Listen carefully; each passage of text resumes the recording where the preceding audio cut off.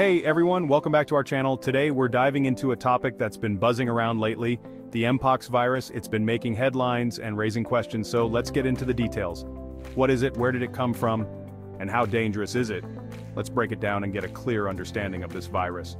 First off, let's talk about what the Mpox virus actually is. Understanding the basics is crucial. Mpox, also known as monkeypox, is a rare but potentially serious illness. It's not something we hear about every day, but it's important to know about it. It's caused by the monkeypox virus, which is part of the same family of viruses that causes smallpox. This family of viruses is known for its ability to cause significant health issues. The symptoms can include fever, headache, muscle aches, and a distinctive rash. This rash can be quite noticeable and is a key indicator of the virus. While it's less severe than smallpox, it definitely shouldn't be taken lightly. The impact on health can still be significant, especially if not treated properly. So, where did this virus come from?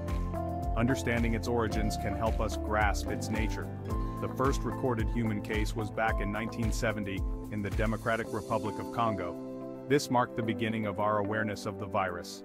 Since then, it has popped up in other Central and West African countries. But why are we hearing about it now? What's changed? Well, there have been recent outbreaks outside of Africa, catching global attention. These outbreaks have raised concerns and prompted action from health authorities worldwide. Next, let's talk about how dangerous Mpox is. Understanding the risks can help us take appropriate precautions. The good news is that it's not as contagious as some other viruses like the flu or COVID-19. This means it's less likely to spread rapidly in the general population. It spreads through close contact with an infected person or animal, or through contaminated materials like bedding. This mode of transmission requires us to be vigilant in certain situations.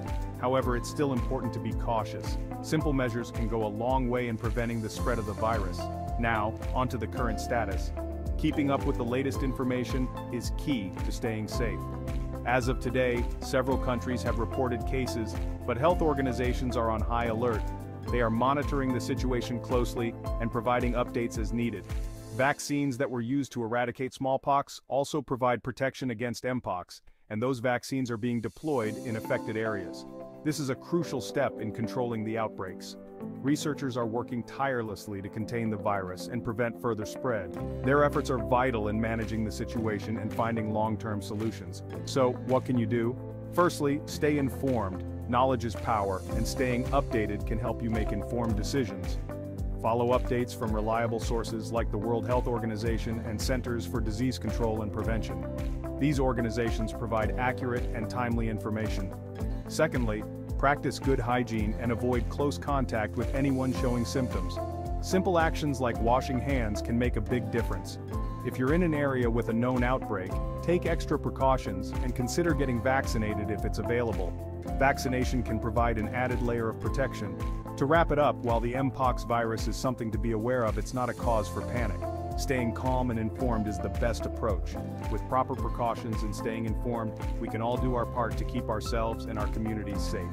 Thanks for tuning in. Your health and safety are our top priorities. Don't forget to like and subscribe for more updates on health and science topics. Your support helps us bring you more valuable content. Stay safe and see you in the next video. Take care, everyone.